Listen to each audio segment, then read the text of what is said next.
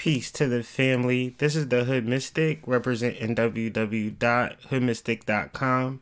And today we're going to talk about Esoteric Astrology 101, a psychological approach to astrology. And before I get started, I want to give a special thanks to Nadiya Shah for this opportunity. And I was deciding on what type of video can I do for the family. And I guess for me, this is more therapeutic in a sense. I want to deal with the foundations of my version of astrology. What it is that I do when you tune into my channel and I'm referencing astrology. So with this video, I just want to give you guys the nuts and bolts of what I do on my channel, the Hood Mystic channel, as well as, just my frame of thought and my point of reference. So once again, I want to thank Nadiya for being a true pioneer and a true OG. Like really setting the tone. Before I was ever doing astrology videos, I'm sure like most of you, I was referencing her videos for just a sense of awareness of the time. So I just want to thank you, and I want to thank all of your subscribers for checking out this video, as well as any future endeavors that we do. This Christmas, me and Nadiya she invited me to take part of her Christmas raffle, and we gave away some of our books. So I just want to bring that up first and foremost to talk about me and sort of the things that I do. So give me one moment.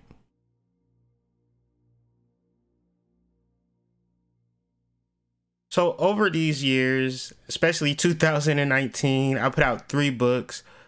The first book, How to Read Natal Charts Easily Effectively, Understanding Your Birth Chart in Your Own Language, is actually a workbook that I, have been selling on Amazon for the most part, helping people understand their astrology charts in their own way. I do readings as well, and part of this idea is that doing readings, it's only so much that I could tell a person that now I feel like in this day and age is really important for you to understand your chart in your own words, and that's what this workbook actually helps you to do. My second book, Astrology Explained, is more of an esoteric approach and more of what we'll be talking about in this video today, and how I've actually worked through astrology in various different forms and how I connect astrology to the tarot. It's an excellent book. It's my third book, but my second book, Manipulating the Matrix, is a moon book, and how we kind of journal with the moon at night and then journal our days in the morning. So that's another guided workbook that's designed to help you understand your manifestations.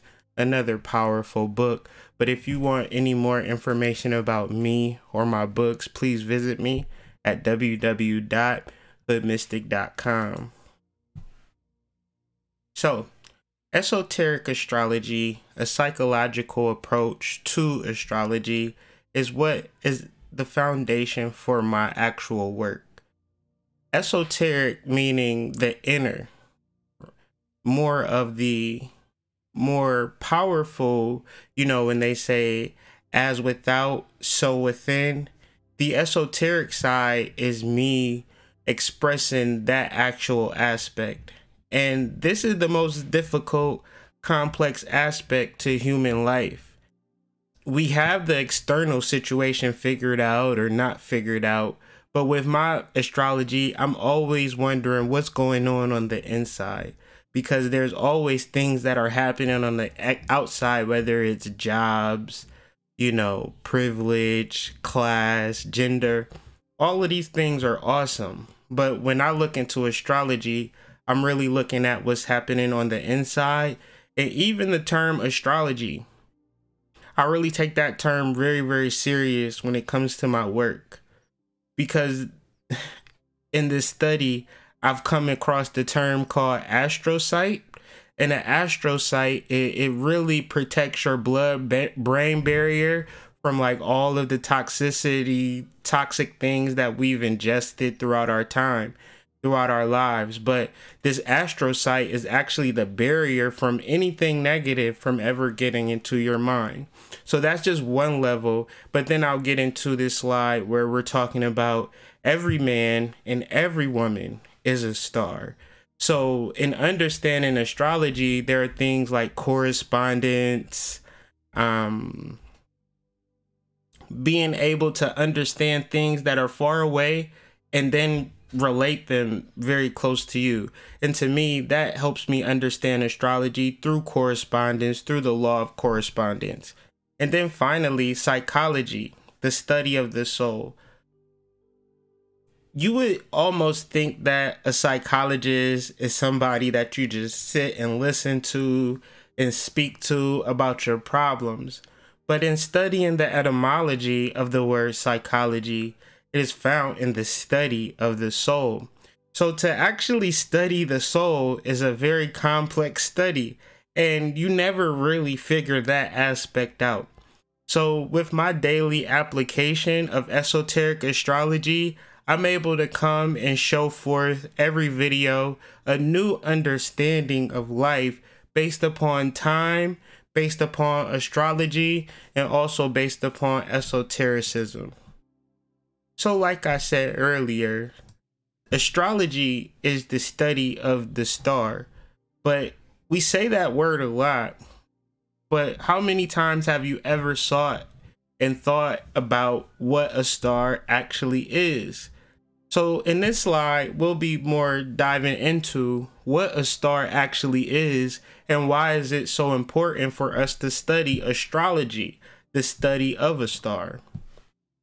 So a star represents an individual identity that radiates light and energy.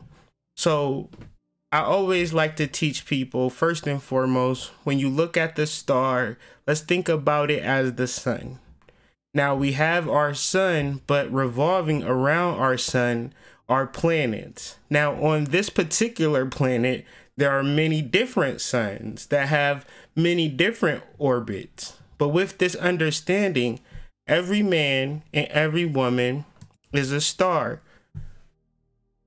A star has a unique perspective, but still moves in order with other stars. So what do I mean by this? Of course, we say we have free will, and that's relegated to your home and your way of life. But I dare you to go next door to your next door neighbor's house and just go walk into anybody's house that you want and say, oh, I have free will.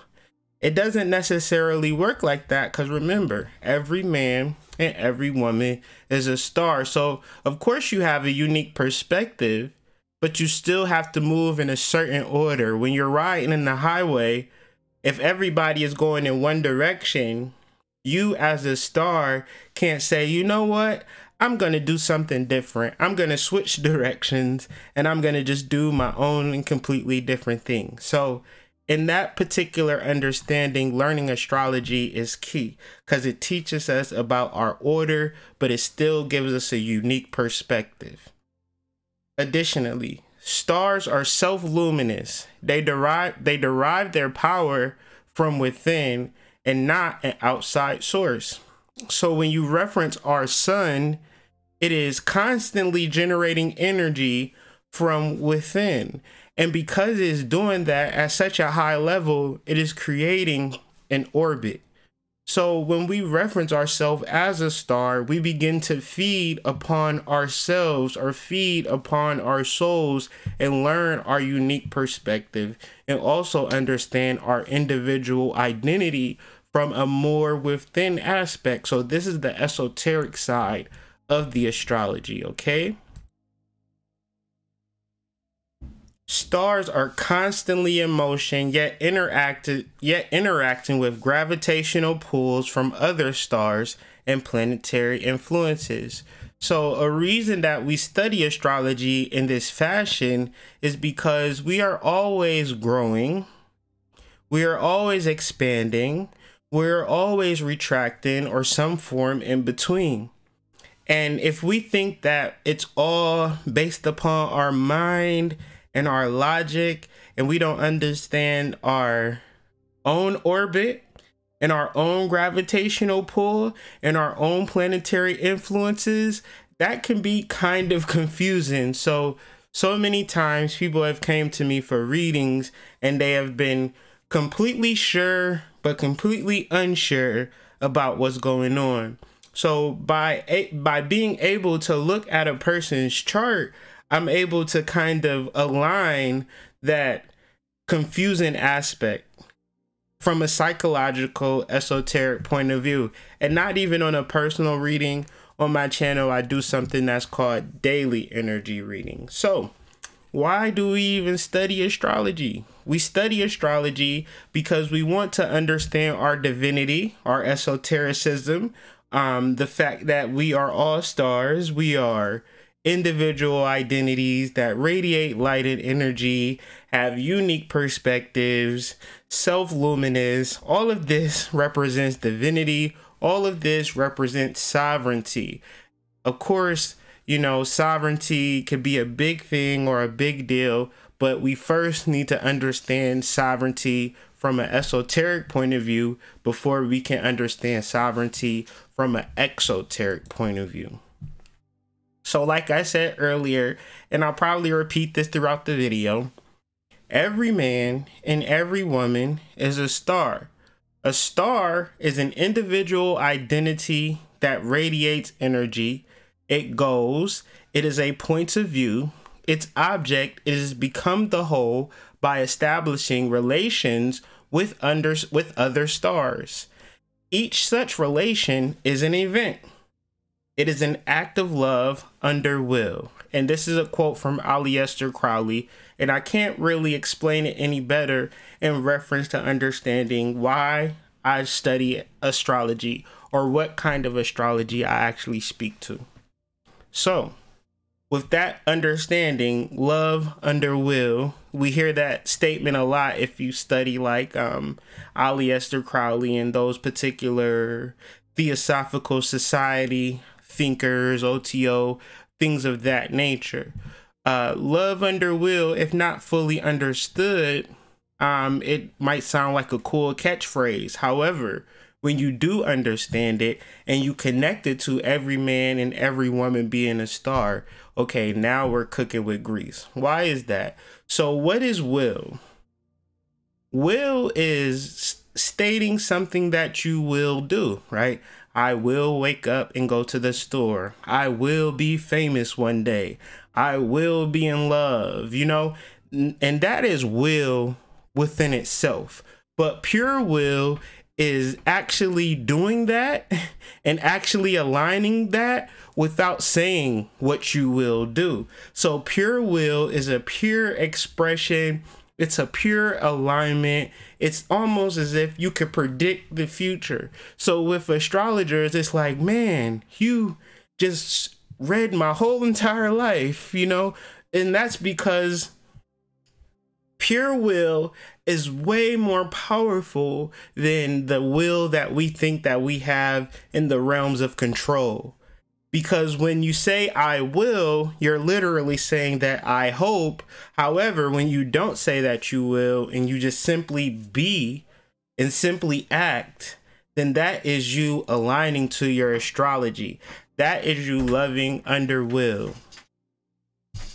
So, outside of purpose, there is reason in the mind which serve as blocks to perfection. So, when you say I will, that creates a purpose, that creates a reason, that creates the mind. So there are levels to, did I do a good job? How far am I along the way? And this is not being, this is actually a block to perfection for which astrology is presenting to you. See, perfection is unlimited and infinite, and pure will is perfection. So within you, there is an unlimited, infinite being within you.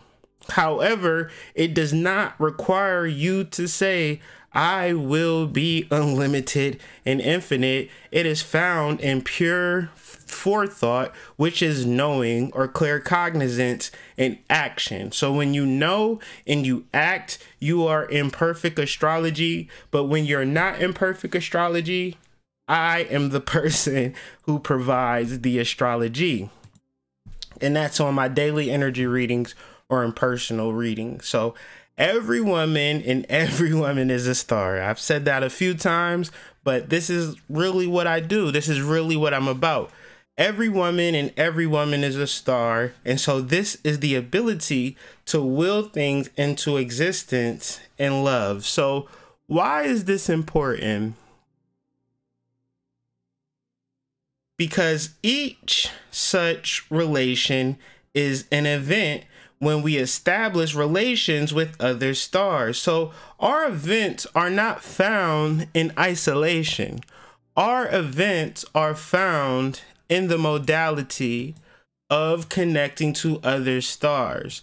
So in understanding our astrology, we understand our 11th house, we understand our 10th house, our 9th house, our 8th house, and our 7th house. See, all of these houses, once you evolve, well, from the 6th house on, are learning how to incorporate other individuals within your reality safely without redirecting or taking you off of your trajectory.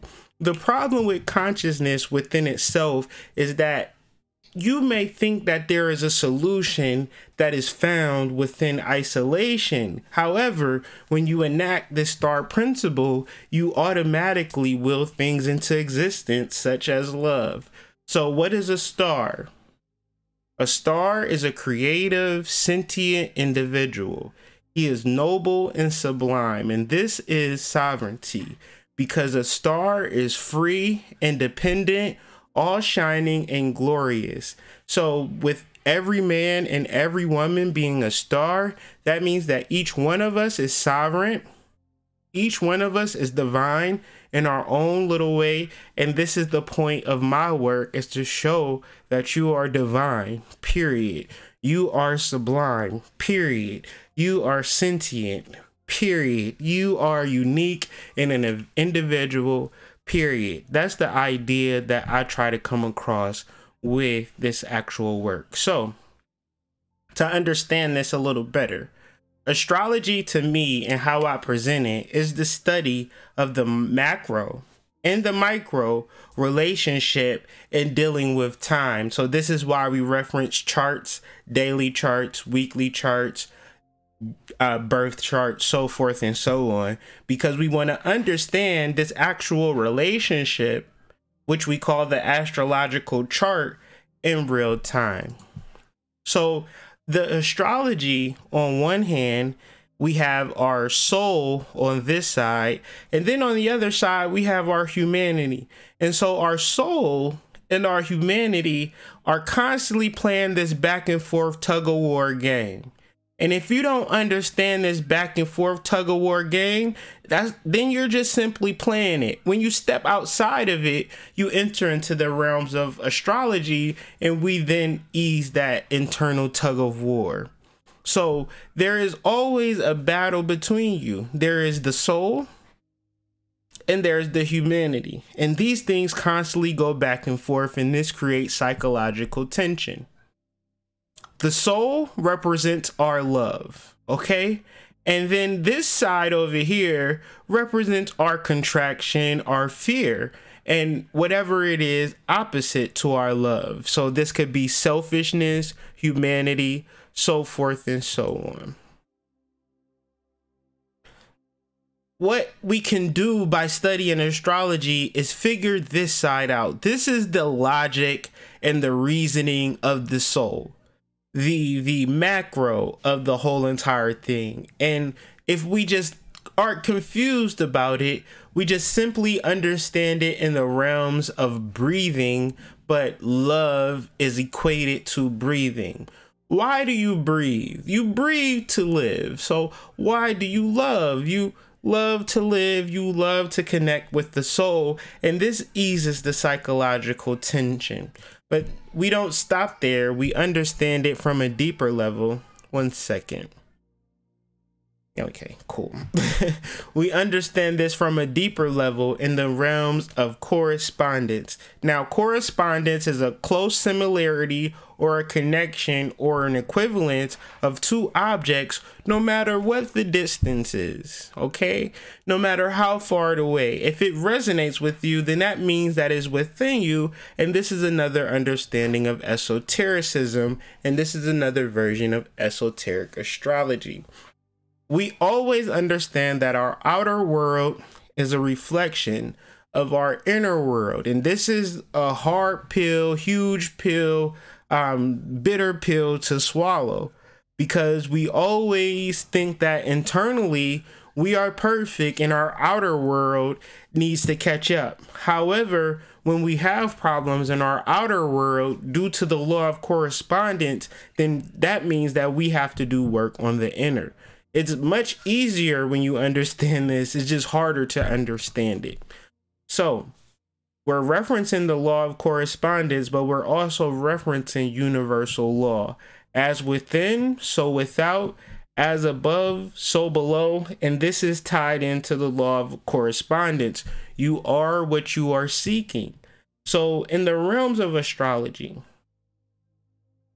we can always understand in the multitude of variations between lights and shades, constellation, planetary influence of what's going on. In order to decode it or to understand it, we have to understand it through now, the beginning, the middle, and the end. So when we feel certain things and we travel through certain things in our lives, there is also an astrological correspondence that can help you navigate it if you are seeking it. However, what tends to happen is that, especially if our mirror is dirty, foggy, cracked even, we want to isolate ourselves and not find a solution and not find a correspondence because we honestly think that is personal. However, in my study, I found that it is extremely universal to actually do alchemy. And alchemy is really found in Scorpio, or found in the 8th house, or found in Pluto. And these things are transmuting the negative into the positive. So we can always use astrology for our life's symptoms and sentiments and all of these particular things that we just think are separate from astrology. We can find that connection through the law of correspondence. So in order to be able to make it, you have to put aside the fear of failing and the desire of succeeding. You have to do these things completely and purely without fear, without desire, because the things that we do without lust of result are the purest actions we shall ever take. So why am I referencing this in the realms of astrology? Because more than not, people expect to find something great within their astrology. And you may find, that you are the incarnation of the king of the world. However, if that is what you are seeking, then you won't be able to execute it. However, when you deal with your astrology in the sake of simply just learning it without no sake of return, then you're able to understand your chart. So my repetition and my ability to stay within the realms of astrology is because I'm not looking for anything. I'm just simply reading and analyzing the chart, and whatever it reads, that's what I'll speak. So why do we not want to have a lust for result? Because if we think that we are this particular person or this particular sentiment, or we have these particular life goals, when we read our chart, we're only looking for those particular indicators. And we're not able to see who we are in totality. So to establish peace within one, you have to develop a perspective of non-attachment, especially when you're researching your astrology chart. And especially when I'm dealing with the astrology, I'm really trying to learn as I go. Okay. even to this day of doing astrology, you know, for close to 3 years on YouTube, I'm still here to learn. I'm still here to present information as if I'm just now learning it for the first day. Because when you're attached to results, you are bound. And when you're not able to learn from your research, learn from your application, you're more or less probably feeding into an illusion, okay? Pure will is perfect because it is not attached to results or does it ever get tired. So when you say, I will do this, I will do that, it sounds good at first, but we've all been there where we wish we wouldn't have never said what we will do.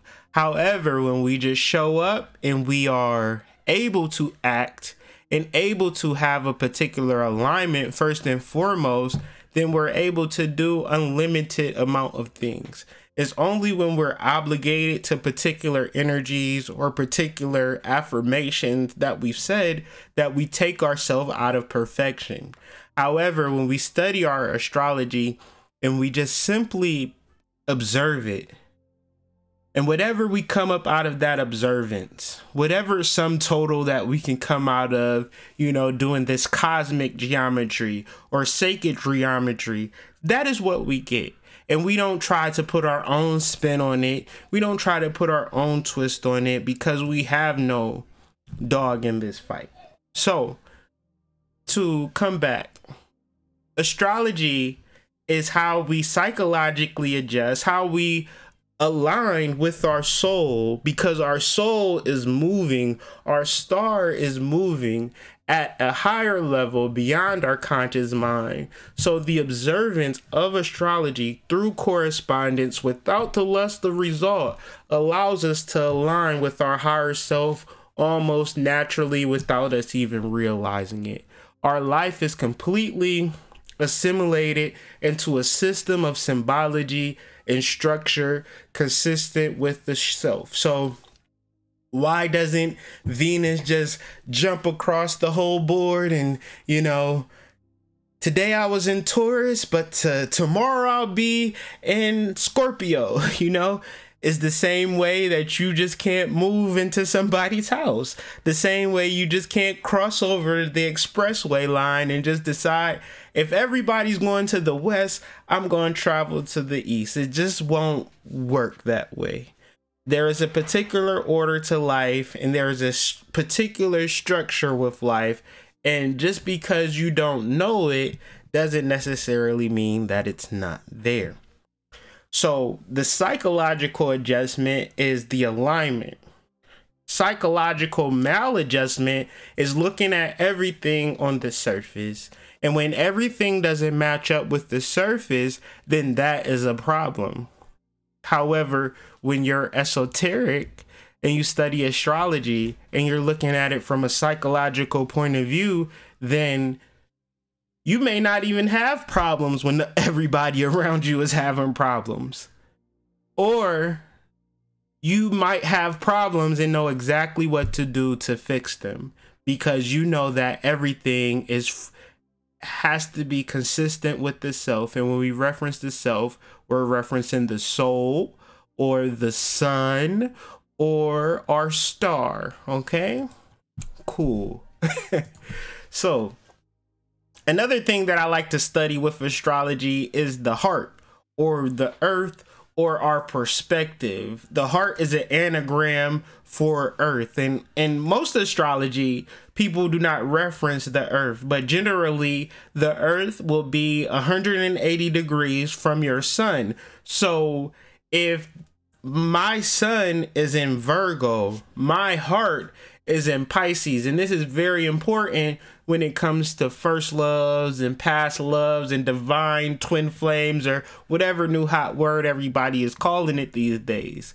The heart is where the home is, so forth and so on. So if my sun is in Virgo, my earth is in Pisces, that would indicate that my first love, or a really significant love of mine, would be a Pisces. And guess what?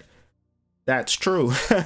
Ding, ding, ding. So knowledge of the heart gives true insight.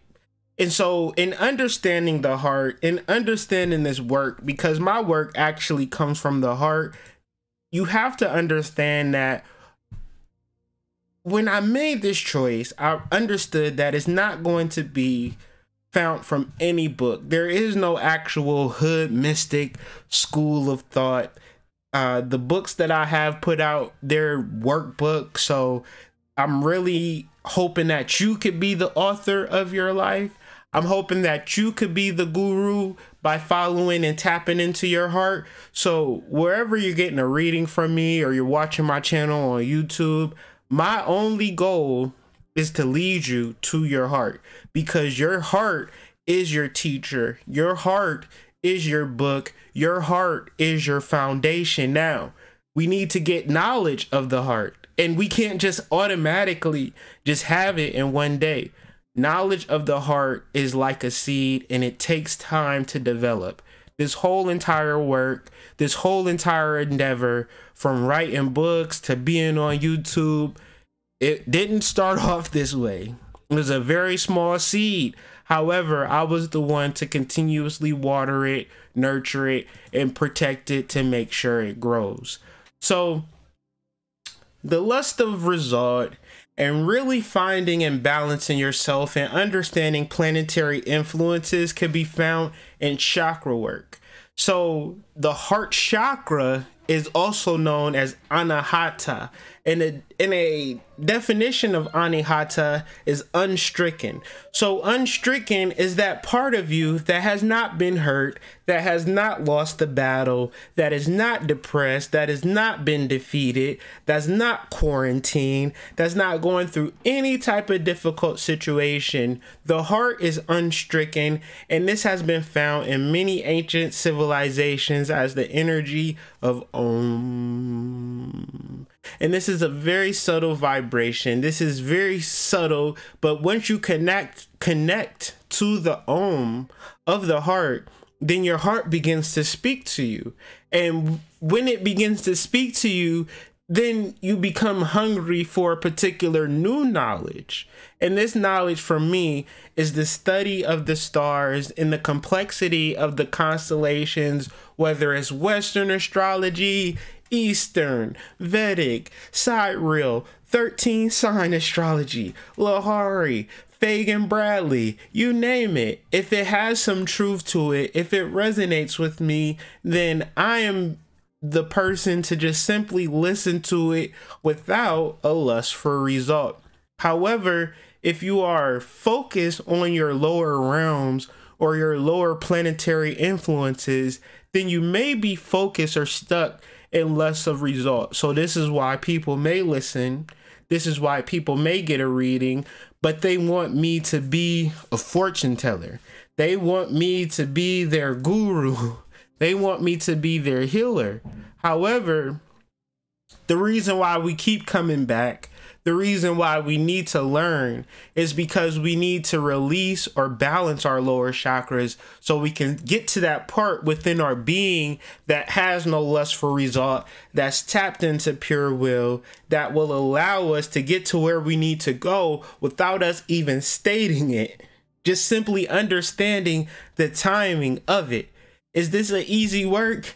Absolutely not. Is it rewarding? Without a shadow of a doubt. So this is my last lie, and this is how I would be concluding. What is astrology? What is the overall effect of what I'm trying to do and what I'm trying to establish? I'm trying to inspire you spiritually. I'm trying to inspire your star, but in a particular way. I don't want you to, and really this is my intention, I don't want you to be this great person and then isolate yourself in your mansion and say, thank you, Hood Mystic, for helping me become great. I want to inspire you to love under will. I want to inspire you to tap into your heart, listen to your heart, and continue this conversation over a consistent period of time. And this is more or less my work and my purpose and my intention every time I get behind this microphone.